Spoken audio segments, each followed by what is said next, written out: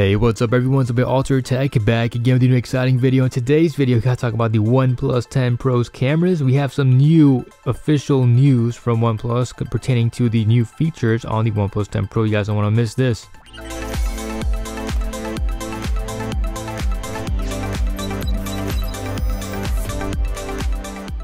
Alright guys, so before we go on any further, I want you guys to go ahead and please hit that like button and please subscribe for some more videos. If you guys enjoyed this content, it really helps me out. So let's go ahead and dive into this real quick. I spent much of 2021 shooting with the OnePlus 9 Pro, so I know these cameras by heart. And for the OnePlus 10 Pro, now the first changes that they've made on officially is the ultra wide camera. Now the ultra wide camera is going to have a field of view at 150 degrees. It's going to be more wider, opposed to the 123 degrees on the OnePlus 9 Pro. Now if there was one thing from OnePlus that I would have loved for them to not change, it would have been for the ultra wide camera.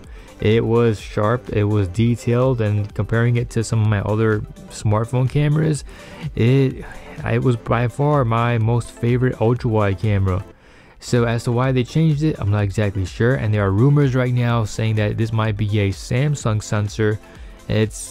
Might not be as good as the sensor on the OnePlus 9 Pro. It's just a rumor, but right now what we have, or what we know for a fact right now, is that you're going to have a wider field of view on the OnePlus 10 Pro. How do you guys feel about that? Did you guys want a more wider field of view, or were you guys more satisfied with the 123 degree field of view with the minimal edge distortion on the OnePlus 9 Pro? And on Twitter, OnePlus did release some photos or images taken by the OnePlus 10 Pro. Let's go ahead and just look at them real quick. The first one, this one, I believe this was taken either with the main camera or the telephoto. It looks like the main camera, and I guess they're trying to show off the natural Hasselblad colors with these colorful balloons. We have green for her sweater, and the blue and the yellow and the red, and they all look pretty natural. Nothing's really popping out too much. And for the HDR in the back as well. To me, honestly guys, I'm looking at her face and I'm trying to, it reminds me of portrait mode on the OnePlus 9 Pro, where the face wasn't that much detailed. I mean, it could have been the Twitter upload quality as well. It's just, I guess they were just going for the colors here. And speaking of colors, for the second one, they went with this red hat, and with someone with a brown skin tone, kind of like my complexion, and with a red necklace. So I don't know exactly what her skin tone looks like, and I don't really know how red that hat is, but that red on the hat, it's very, very popping. And for this third image, we do have the ultra wide camera over here. I believe these other two were shot with either the main camera or the telephoto with the portrait mode.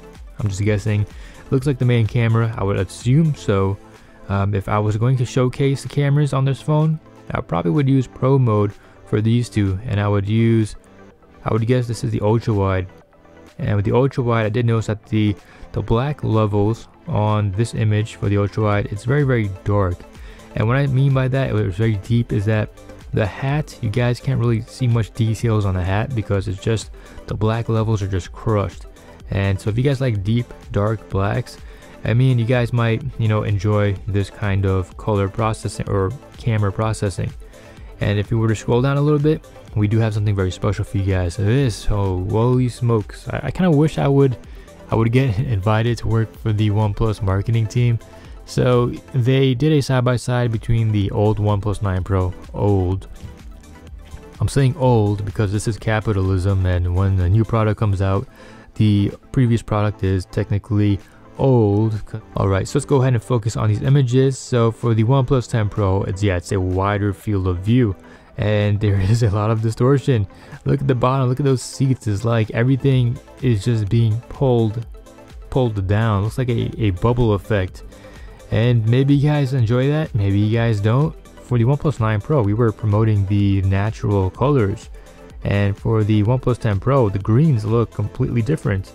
So it kind of just, are you telling me that the natural colors on the OnePlus 9 Pro isn't that great, and the one on the 10 Pro is going to be much better?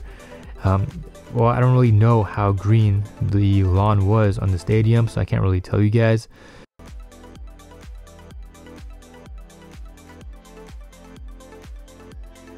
And we do have a new fisheye lens mode. Let me know what you guys think about this down in the comment section below.